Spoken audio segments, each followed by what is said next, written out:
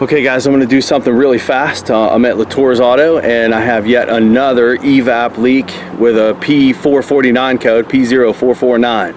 And what I want to do is show you how quick we can identify an open solenoid and then check the driver and control circuitry in the computer. Alright, you can see I'm all set up here. Underneath I have a car lifted up on the one side and I have the charcoal canister drop down so I can get to my vent solenoid. And I am back probing the control wire right now. Negative lead to the frame. Confirmed the ground already. And we're reading 0.64. Now I'll take the scan tool and command it. I'll get you a shot of the fault code first. Hang on, just so we're all believing me in what I'm telling you. I'm not using my tripod, sorry.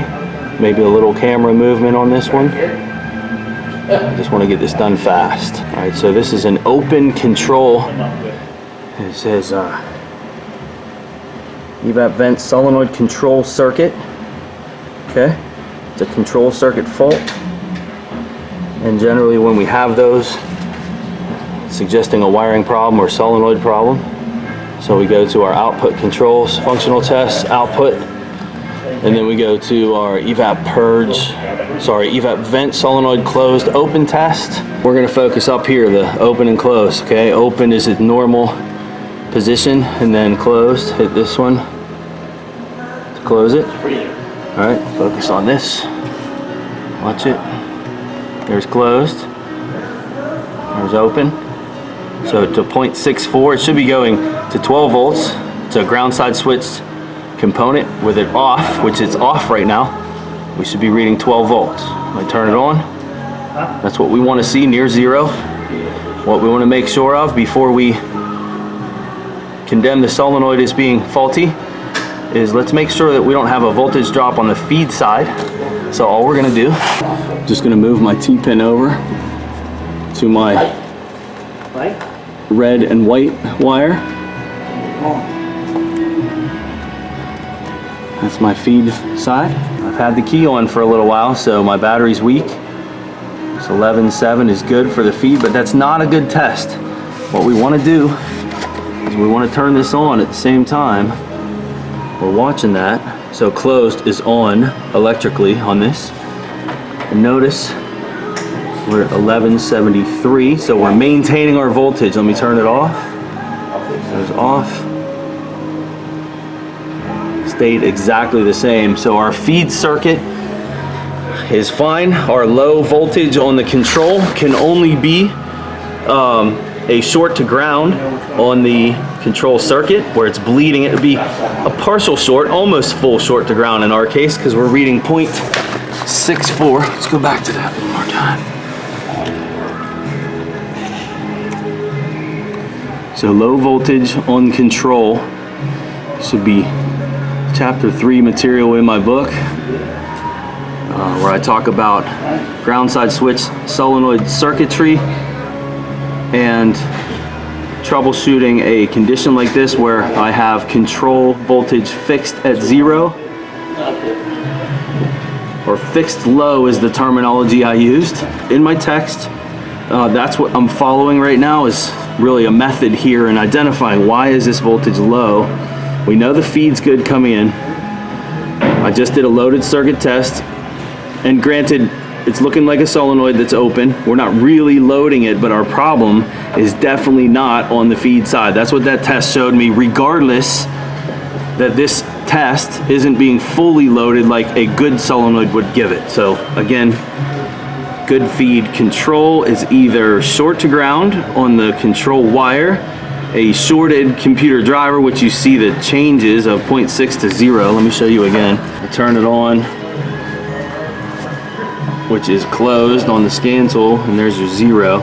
So that in itself is telling us driver activity. It's not going to be a bad driver. We'll check it anyway. But really what you're following here, simple procedures. One last check. Let's make sure this control circuit's not shorted to ground. I don't think that it is, but this will be the confirmation. And then also, this is going to check the driver function and control circuit for us. It's going to be the test light. Yeah, I can't really do this. I have this control circuit still back probed.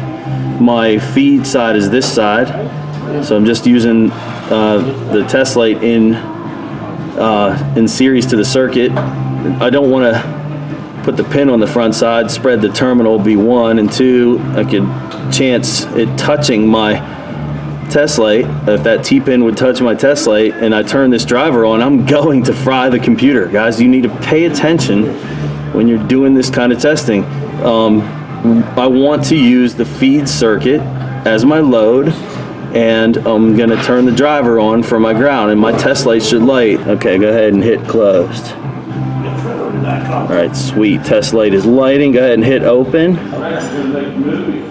Do it one more time. Close? Yep. Nice. Open? Yep. Okay, cool. We are done, guys. It is that simple.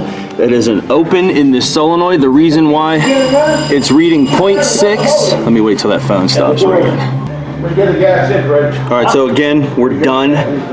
Completed circuit. The reason this wire was reading 0.6 plugged in is this solenoid is not totally open. We have a little bit of a bleed coming through, and to be honest with you, that kind of contradicts some voltage drop theory. But what's happening here, this 0.64 that we're reading, is actually my meter is dropping this down. So if I could somehow connect to that wire that I'm connected to without a meter and view into that, I would read 12 volts. Remember, no current flow, no voltage drop. So why is the solenoid reading 0.6? Because it's not completely open. There is some continuity through there, very, very, very high resistance, but my meter is actually dropping that 12 volt that would be coming out on the control wire. Circuit off voltage, 12 volts, normal. We're reading 0.6, there's a bleed through, and my meter is actually the ground for that circuit. So, hope you followed that. Great lesson on why we need a test light. I just had this big argument with some people on Facebook the other day about when to use a test light, and man, people went off, and I'll tell you what, this is when you use it. Manufacturer flowchart even recommended it. Last thing, in some of those guys' defense, if you're not careful in what you're doing with test lights, you can hurt things on modern vehicles. So don't be plugging your test light in just wherever you want to. Outputs, guys. That is an output solenoid. That's a high load device. Okay? Solenoids, relays, injectors, electric motors, light bulb circuits. That's where this guy comes in. You start getting into module to module communication, things like that, you better be careful, especially on today's cars. All right, hope you guys like that. That's it, we're done. Needs a vent solenoid.